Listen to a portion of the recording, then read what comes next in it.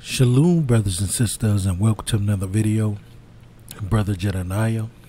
Brothers and sisters, as the Heavenly Father has been purging me out over the last few years, I hope that He's been purging you out as well. And the purging process is the cleaning out of your mind and your soul, the washing of it, brothers and sisters. And sometimes we need to shut down for a while in order for that process to take place, in order that you may focus on deeply rooted things that are in you that you're not even aware of at all. And sometimes he has to do these things, you know. So if you are in need of a purge, of a shutdown for a time, so that He may dig in for a time and help root out something that's rooted, seated in deeply, pray to Him. Pray to Him and fast about this and see if that's something that you may need to do, because in these last days the love of many has waxed cold indeed, brothers and sisters, and there's some people that just cannot love at all. They just can't. But I'm making this particular video to talk about the things that's going on in this world, and one such thing is the food shortages which we see creeping upon us. Don't be afraid, brothers and sisters. If you don't have the money to stock up just a little bit, keep your trust in the Most High during this period of time. We do foresee that things are going to get worse and worse, and not better and better.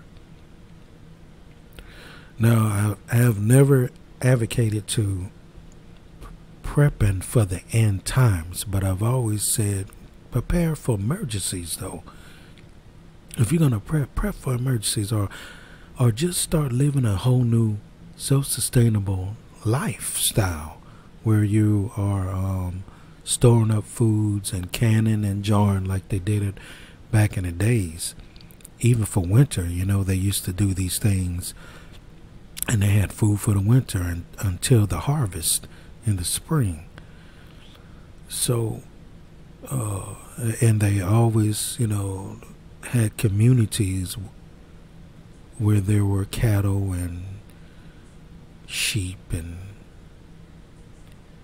other livestock close by, and they traded and bartered, and they did all these things back in the day, and they wasn't backed into a corner with just money like we are today, and they wasn't even backed in a corner in their households with electricity.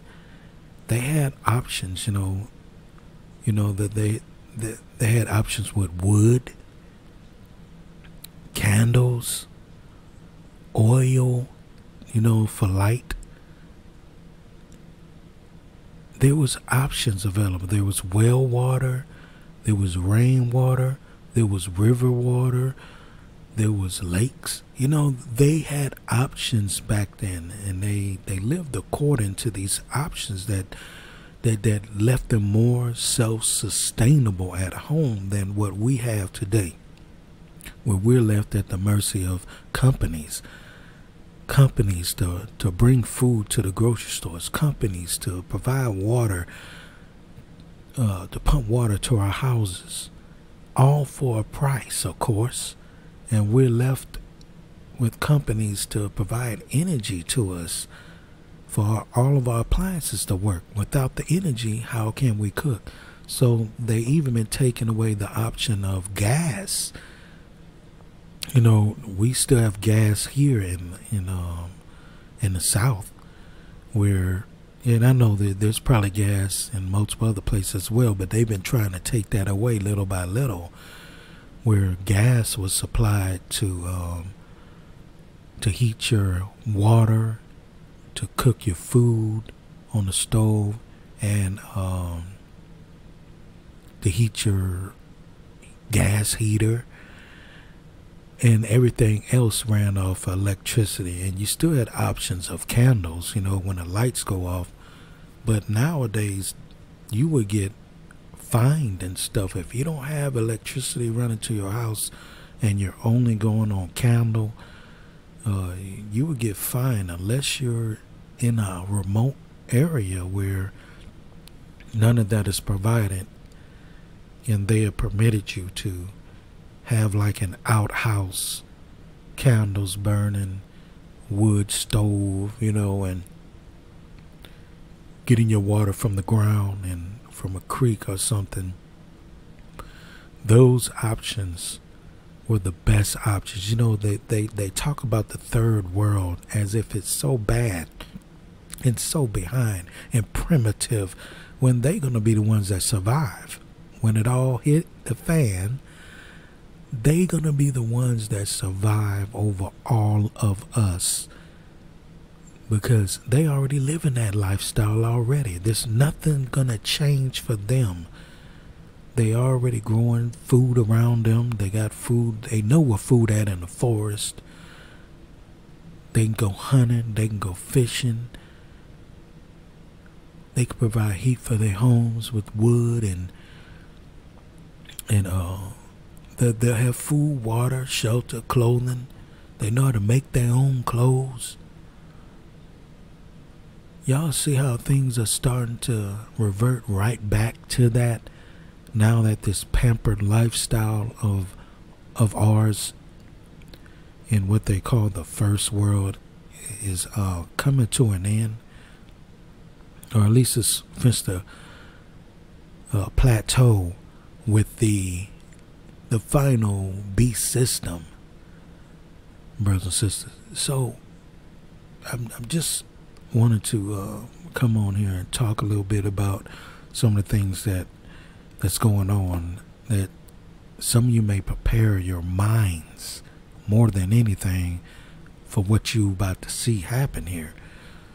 So we know that the food shortages are coming. People are starting to wake up, but there's a lot of people not waking up, expecting things to go right back to normal. They thinking that this system is gonna come right back online, and the worldwide system is gonna start turning again like it was, with the ships coming in and bringing food, so much food from different countries. And no, that's winding down. It's winding down because these people at the very top know that Hashatan has a short time, and it's time, and the Most High is allowing them, the Smith, to blow out the coals. He's allowing him to blow hotter, to make things hotter on the earth, make things more scarce, more scary. You're going to see a lot more shootings, a lot more deaths, a lot more suicides, a lot more hopelessness, a lot more backstabbing, a lot more two-facing. You're going to even see brews turning on brews, awakened people, awakened Gentiles, and awakened brews turning on one another as well. You're going to see all this. It's already happening, but you're going to see more of it, brothers and sisters. You're going to see more people turning on the Most High. You're going to see a whole lot, brothers and sisters. So prepare your hearts, minds, and souls for what you're about to see. And let the Most High enter your heart, hear his voice, and let him lead and guide you during this time. Because at this time, I don't care what you store up. If the Most High is not backing you on this, and he's not with you in your household, you're going to lose all that. If he's not with you, there's people trusting and having faith more in their food and guns and weapons and stores and stocks than they are the Most High. They're not mentally prepared with their faith to put their faith on the line with the Most High and trust him. Brothers and sisters, I know some of you don't have money to start stocking up a little bit. I'm not telling you to stock up for 3.5 years or 7 years or however whatever the month the Most High say stock up, because He may just have you stock up for a little bit and then leave and go somewhere else. Y'all hear what I'm saying? Because one day the city's not gonna be safe, a safe place to be. And you're going to need the Most High to lead and guide you out of it to somewhere while all the chaos erupt all around you, while people are walking around shooting each other and killing each other, for food, for water, for shelter, for clothing. You're going to see the vileness of man return even more than we see it right now. You're going to see the hatred. You're going to see the non-caring, the non-emotion, that non-empathy. We already seen empathy disappear from many of the brothers and sisters all around us who don't care about life at all. They will kill you in a hot second. If you don't have the Most High with you, you will get caught up. And I've said this in times past. There are evil spirits all around us. They communicate with each other. They communicate with those that don't belong to the Most High, that belong to the enemy of our soul. And when these people get a whisper in their ear that somebody's over there and got a bunker right behind this wall over here, you're going to make a mistake and you're going to make a cough or a little drop or a little sound of some sort. You might even cut one loose and alert them to your presence. And one of them going to be like, something's behind this wall. I heard something.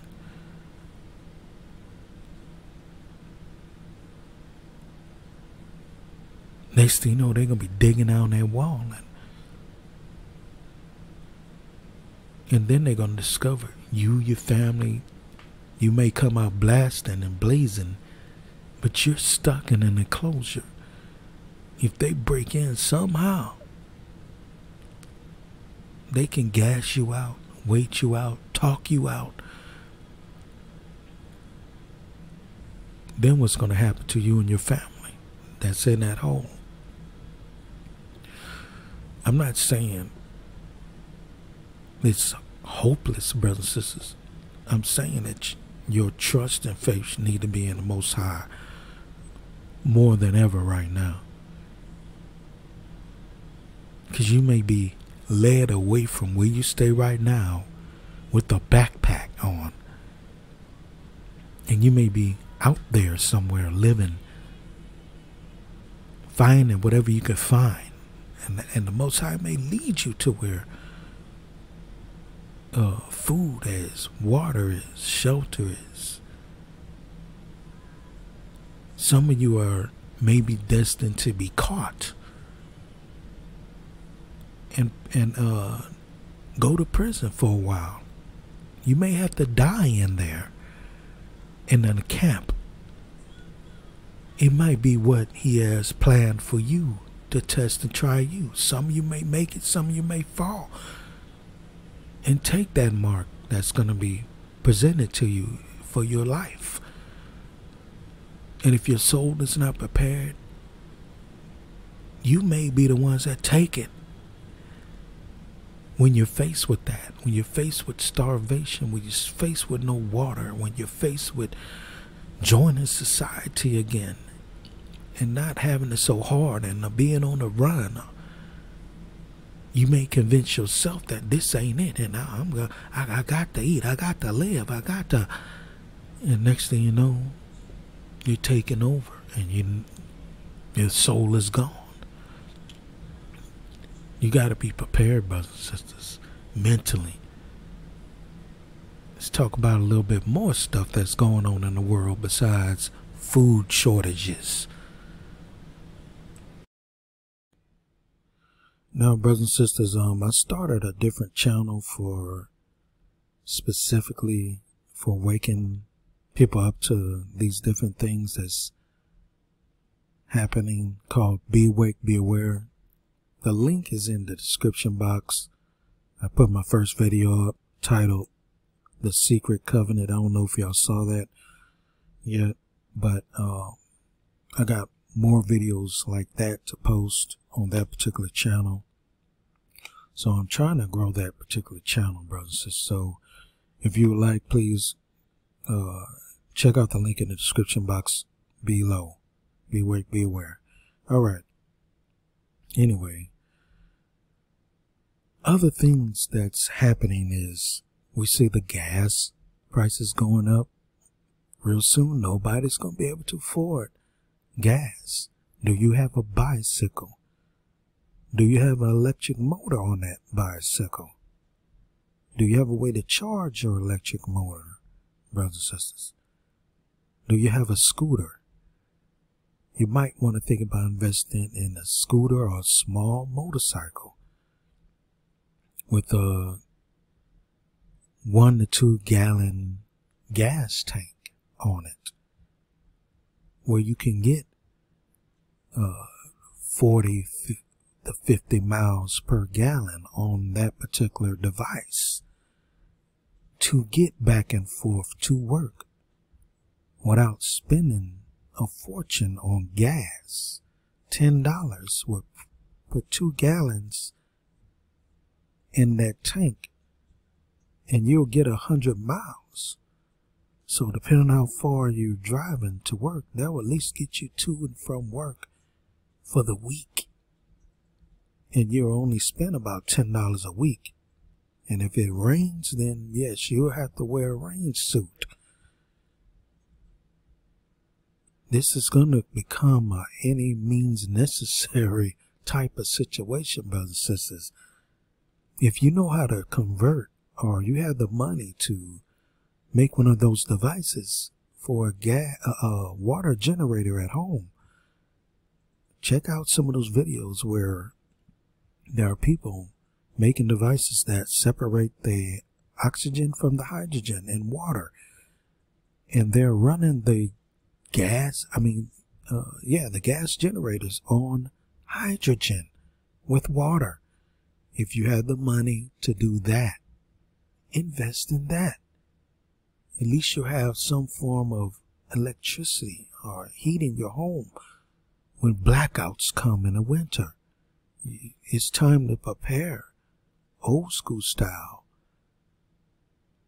You can even have one of these devices set up to heat up some stones inside of your house with a fan that would not blow directly on it, but just blow the heat out of that room into the other rooms. Prepare for these things to come, brothers and sisters. You want to be prepared for all situations. If the lights go out, you have to ask yourself these questions. How am I going to heat my home? If this happens, how am I going to keep the food from spoiling? Do you know ancient old methods of drying out your food? You know, they make that jerky out of some of the meat, and even right here where I stay, they dry out fish. There's a way to dry out fish, and it will last you for a while. You can start canning and jarring even your fish to last up to a year. And certain foods you can can if you can it the right way, jar it the right way. It will last you 3 years, some even 10 years, depending on which method, you freeze dry it, or whichever method you choose. Now, there are other things that we see. Diesel prices done skyrocketed as well, and many companies are going out of business for the lack of work that is out there and the high gas prices. And they just can't handle the overhead. They can't handle the notes, the truck notes, and the insurance and the gas prices and everything that goes around operating these trucking companies. And y'all know the trucking companies are the lifeblood of America's survival as a superpower, pretty much, and its highways. So we see diesel prices, and also the farmers out there.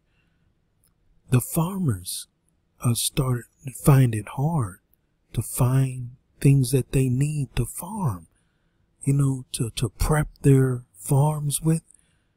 A lot of them not finding what they need to prep their farms fully. And then the diesel is high for their operating equipment, and the seed prices are going up, and everything is coming to a head. They're not finding money for loans, and where is the government and the billions of dollars that they need to put into the farming industry? Instead of sending it to Ukraine, they want this to happen. Y'all see it? They want this to happen. They're a part of this new world order they're trying to build, and they know America has to come down.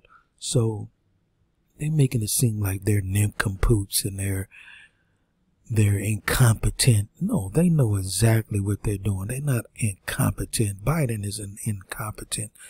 He does all that stuff to make you think he's incompetent, but he knows exactly what he's doing for his master. And so you're going to see the farms go down by next year. That's why this year is a critical time for you to start growing food at your own house. And we got warnings from farmers telling us that it's going to get bad between now and next year. And people are going to start starving to death, and they're going to start looting. They're going to start shooting to kill, to get your food for themselves and their group or their families, because they're not going to be prepared. So yeah, you're going to have to really have the Most High in your life, brothers and sisters. We see processing plants burning all over the place. 100 processing plants just catch on fire. This is not coincidence, brothers and sisters. Look up those reports of these food processing plants catching on fire. Now, you know they got something called DEW, direct energy weapons. And, you know, this thing been causing fires and all over the world. This new thing that they think is secret, and they want to try to keep secret. So that's something else that they're doing with these, as Deborah Tavares says, quiet weapons for quiet wars. They use microwave weapons. They use frequency weapons. They use radio frequency weapons on us. Psychological programming through the television. Let's see, what else do I see going on? The monkeypox is out now. And there are people saying that the only way you can catch that is through fluid transfer, fluid contact, brothers and sisters. But they're going to make it into something that is airborne, and people are supposed to get this monkeypox, and that might be the next thing that they try, brothers and sisters. So look out for that and do your research on that. Go to BitChute as well. Check out my BitChute channel in the description box below. Subscribe to that BitChute and check out my 3 playlists on those particular videos. All right, we got Iran with the digital ID for food rations, y'all. It's a digital ID they are requiring for food rations in Iran. Come on, y'all. Y'all know what's coming next. They're going to have food rations here. They're going to require you to have some digital ID. And then you know what's coming next. When the next world pandemic hit, you're going to be required to enter back society and to get your food rations, to have something in your hand or in your forehead to get back to work, to have your universal income to pay for your housing and whatever else that universal income will cover. Oh yeah, they got it covered, y'all. This digital currency that's out that they can make money out of thin air. You think they don't have this coming? Digital money for all. Think about that. All they got to do is add numbers to a bank account every month. It doesn't even have to have anything back in it. As long as you're accepting it, they can use that as a form of currency. Just think about that. They give you $2,000 or $3,000 a month universal income. How many people are going to jump on that in a time of crisis, in a time when they need to get their food rations, or to just pay for everything that they have, put gas in their cars to get around, to rejoin society? The new world order is coming. It's already prepped and prepared. The prison camps have been built everywhere. They're ready to come get you, lock you up, if you don't join their society. If you don't put this mark in your hand or your forehead, you cannot get your rations, your food rations. You cannot use the internet. You cannot get the things that you need to survive. You can't rejoin society. And the moment that you take this, guess what's going to happen? You're going to forfeit your soul to Hashatan, and these devils and demons going to be able to jump in you at will. And you will be inhabited by them fully. It's going to be you and them. And we find that some of the actors that's at certain levels are fully inhabited by these things. They get taken over at their performances, like Beyonce say. Like these superstar actors at the top levels get taken over by these things to do their performances. Brothers and sisters, you are truly watching demons on, in a shell, demons in a shell on TV. Maybe not all of it, but the top ones in certain performances, those who are at the very top of singing and rapping and doing their thing on stage. It's time for a great change in all of our lives, to get away from all of that and put on the fullness of Hamashiach in your life, that you may be set apart, walking around differently, showing other people the true good news, showing people the true way to walk in. You should light up a room. Everywhere you go, you should be set apart and different no matter where you go. But don't be like them, rude, disrespectful, dishonoring people and going off on them.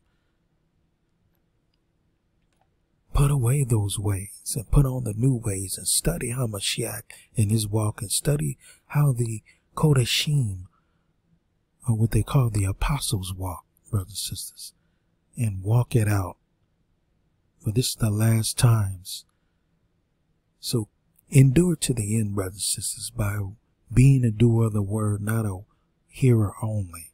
And with that, I'm going to say shalom, and tell me what you think in the comment section below. Give me a like and subscribe and share these videos. Shalom.